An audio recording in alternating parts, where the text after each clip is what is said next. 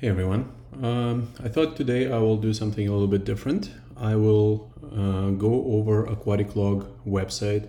For many of you have been asking about some of its features. So today we're going to concentrate on the homepage as well as the high level parameter items.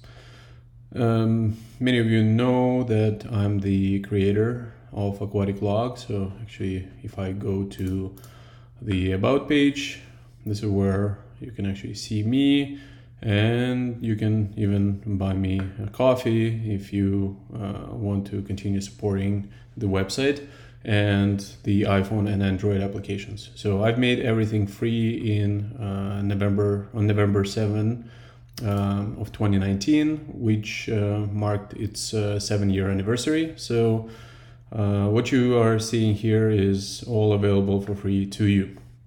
So I have 3 tanks. So the green forest, where I don't measure too many parameters, and then I got my treasure frags and the treasure reef. So very quickly I'll scroll down just to show you the rest of the home page. So you can see who liked your photos or videos. You can also explore different products and aquariums. So basically,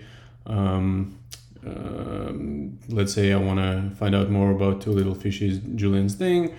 Oh yeah, here I have it, and there are 6 ratings. I can see what people have said.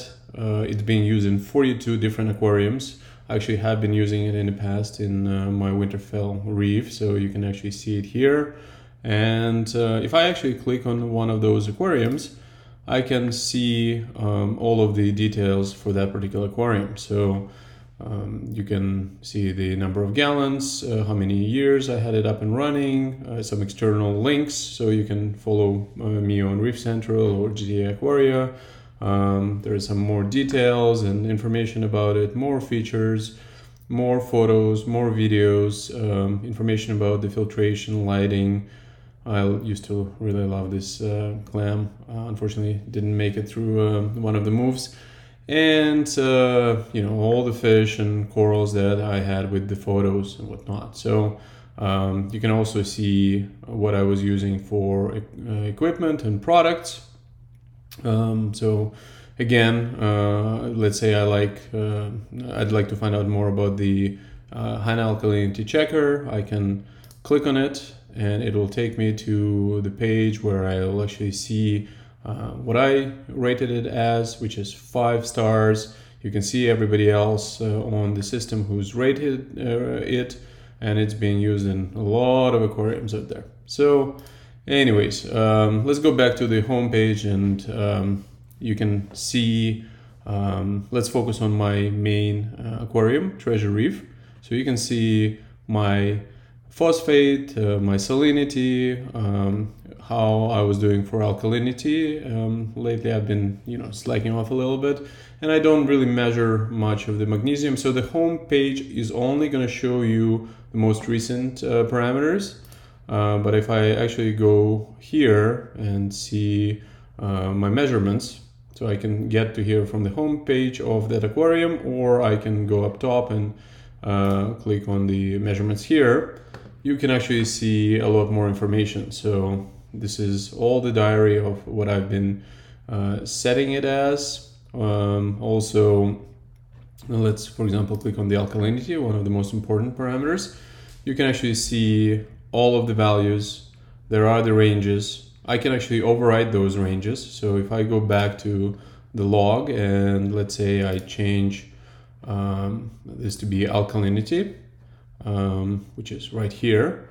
If I click on setup, I can actually specify my custom ranges for this particular parameter. So in this case, I like to keep it between 7.5 and 9.0.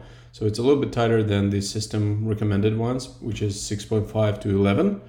And another really nifty feature is I can, if I, for example, was using the previous generation high alkalinity checker, which was storing things in parts per million, I could actually say, hey, I'm going to input it in ppm, but convert it for me immediately to DKH, which is what I usually use to measure parameters. So that's where we are at. It also tells me, what my target is, which is right in the middle between 7.5 and 9.0. So it can actually tell me what my average was. So in this case, you can see I was always a little bit lower than what I was targeting. And you can see median and mean. And in addition to that, I build an artificial intelligence algorithm tool that actually tells me what the system believes it should be at based on the rest of my parameters here. In one of my future videos, I'll be talking a little bit more about that particular feature, as well as I'm going to concentrate on a lot of other features of the website and then the apps. As you can see, there's a lot more that you can be exploring. Once again, it's all for free. I do it because this is my passion and I really enjoy both reefing and programming. But appreciate your support, and write in the comments below what other features are you interested in me going over, or if you want me to make any changes. I'm currently actively working on the iPhone application as well as the Android application. There's lots of new things. I actually came up with a really awesome idea just a few days ago that I will be implementing in the very near future. So thank you for watching this screencast, and I hope that you find this tool as useful as I do. And I would like to know about you and your comments. Thank you.